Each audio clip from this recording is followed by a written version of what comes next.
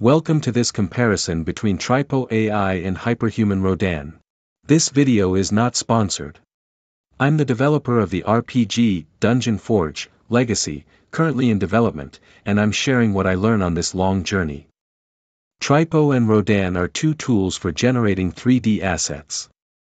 I use the same image in both tools, import them into Unreal Engine, and show them side by side. Which one delivers the best results for indie devs like me? Watch until the end for my opinion. Let's get started. For this comparison, I use the image of a medieval throne, which I generated using an AI image generation tool, Flux AI.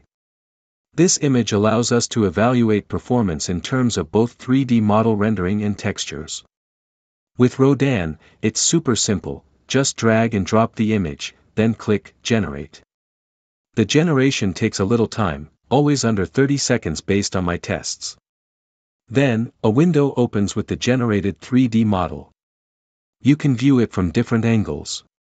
You can select a few options to influence the resulting 3D model, detailed, symmetric, edges or smooth, simple or complex, to use in-game, and more. Click Redo if you're not satisfied with the result, or Confirm to move forward. Once the 3D model is confirmed, you can adjust the material by tweaking the PBR parameters and reference strength.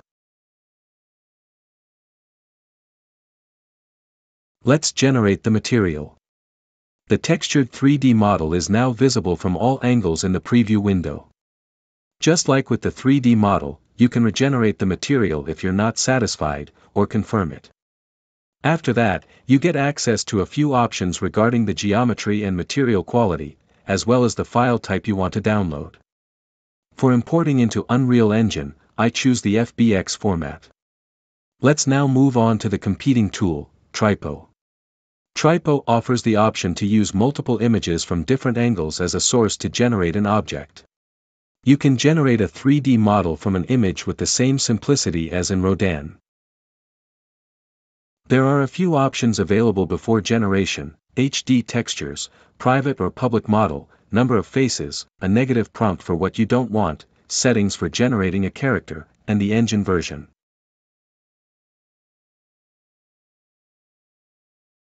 Once the image is dragged and dropped, you just need to click Generate.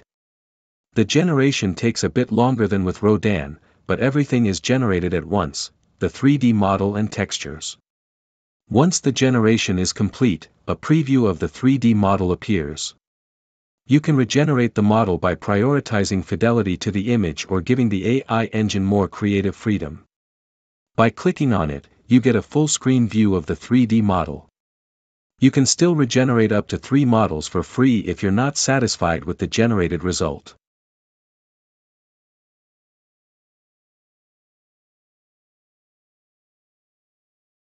You also have access to additional options like the model style, the tool you want to use the model in, retopologize for the number of faces, and the file format.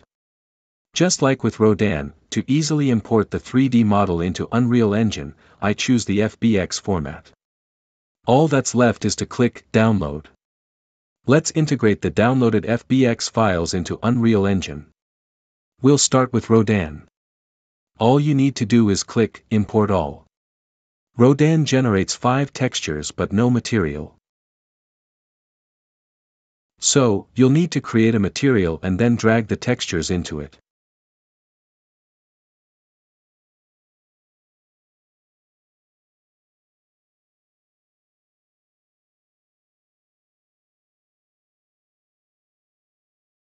Just connect the textures as needed, the PBR texture isn't necessary for the material.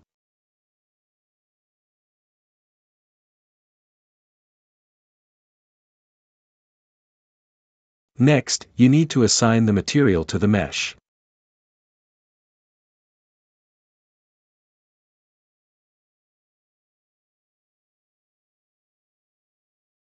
Next, I place the mesh into the level. I adjust the dimensions a bit to match the scale of the world.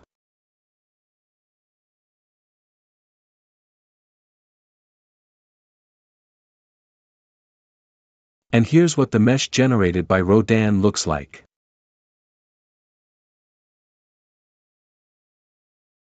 Let's move on to Tripo. In the same way, you just need to click Import All. Tripo generates 3 textures and a material. By default, everything is already set up in the material, but there's no roughness texture. I create a constant node and tweak it to make the material a bit shinier. Now, let's place the Tripo mesh into the level. After a few quick size adjustments, we have our 2 meshes side by side.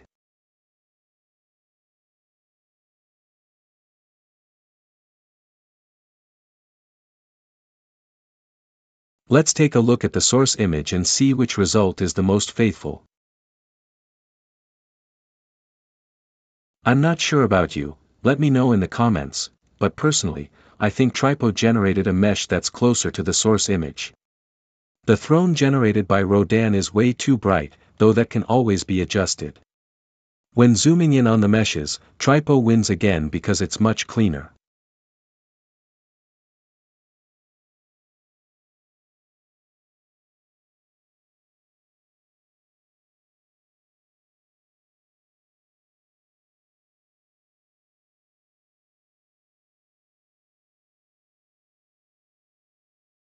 To avoid limiting this comparison to just one generation, I generated another throne in a different style, both in terms of materials and shape. The shape is much less streamlined and, naturally, more complex. Here's the original image. Personally, I prefer Tripo's rendering, which looks less plastic. This can largely be fixed in Rodin's material, but Tripo does a better job without needing any adjustments. The same applies to the 3D model when you zoom in a bit closer. When I tested in mid-2024, Rodin was far ahead of Tripo, but things have flipped since then because Tripo's updates are more frequent and, more importantly, more significant. We'll see how things evolve over the course of 2025. What about you? Which 3D asset do you prefer, Rodin or Tripo? Let me know in the comments. Let's wrap up this comparison with a quick look at the pricing. With Rodin, as of March 2025, it's $24 per month for the basic subscription and $60 for a more pro plan.